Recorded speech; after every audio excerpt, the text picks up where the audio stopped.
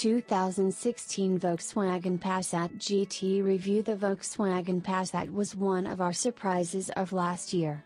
During our drive we could make very few remarks about the mid-size sedan from Volkswagen. Now Volkswagen is about to launch a plug-in hybrid variant of the Passat.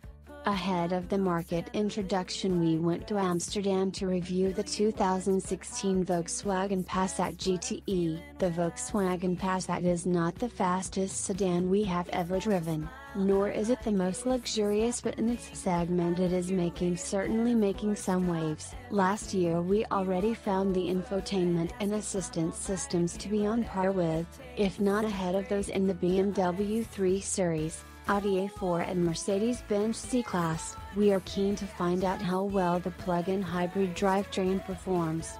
The Passat GTE comes with a 1.4-liter TSI petrol engine and a 85 kW electric motor paired with a well-known VW 6-speed dual-clutch DSG gearbox. The combined power output of the Passat GT is 218 horsepower.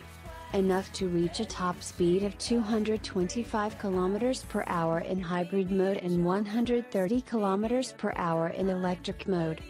Thanks to 330 Nm of torque available instantly in E-mode, sprints of the line go very swift and with ease despite the Passat's weight of 722 kg.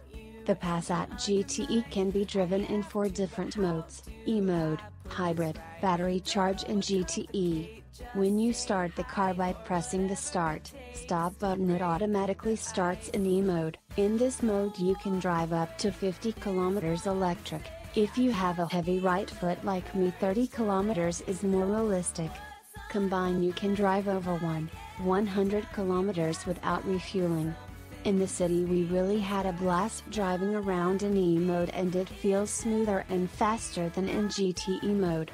Out of the city, the GTE mode we preferred to switch to GTE mode. A sound generator feeds a sportier sound into the cabin, and the TSI and electric engine work together to provide maximum power and torque. In addition to GTE mode, charge mode allows you to recharge the battery while driving on the highway, so you have enough charge when going into the city. In normal hybrid mode you get the best of both worlds, great fuel economy and a long range. Volkswagen indicates the combined net consumption as low as 1.6 liter per 100 km.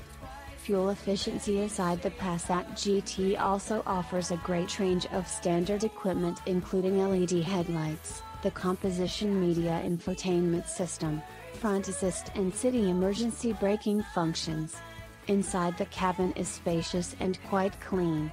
We still don't like the clock in the dashboard and the air vents on the passenger side, but in general it is a very pleasant place to be. The infotainment system has so many options that you probably need a few days to study all functionality. Luckily the touchscreen is very intuitive. A must-have is the optional digital display that replaces the old-school speedometer and rev counter.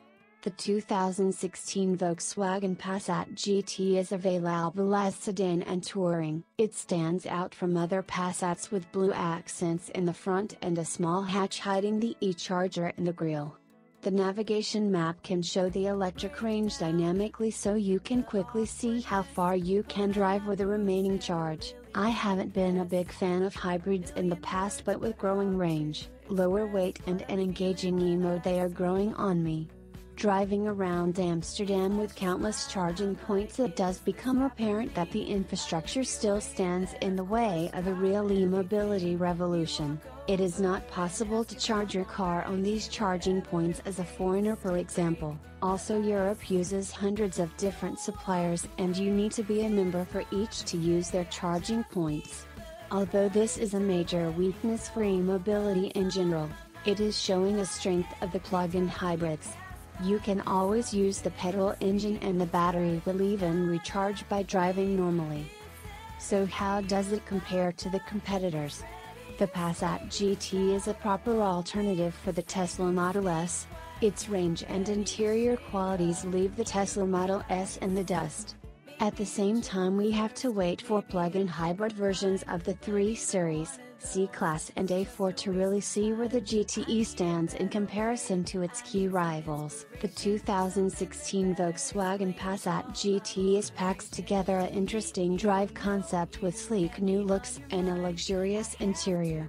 E-mode was a lot of fun to drive, and like the regular Passat it was hard to find any flaws. I'm not a fan of touchscreen infotainment, but with a digital driver display it is not really an issue. The electric range is sufficient if you drive short distances every day. For those with a longer commute, using some petrol is inevitable. Overall, the Passat GT is a very good car and a typical example of how the Volkswagen brand is moving closer and closer to becoming a luxury brand. Thanks for watching and listening. Please like, subscribe, share and comment.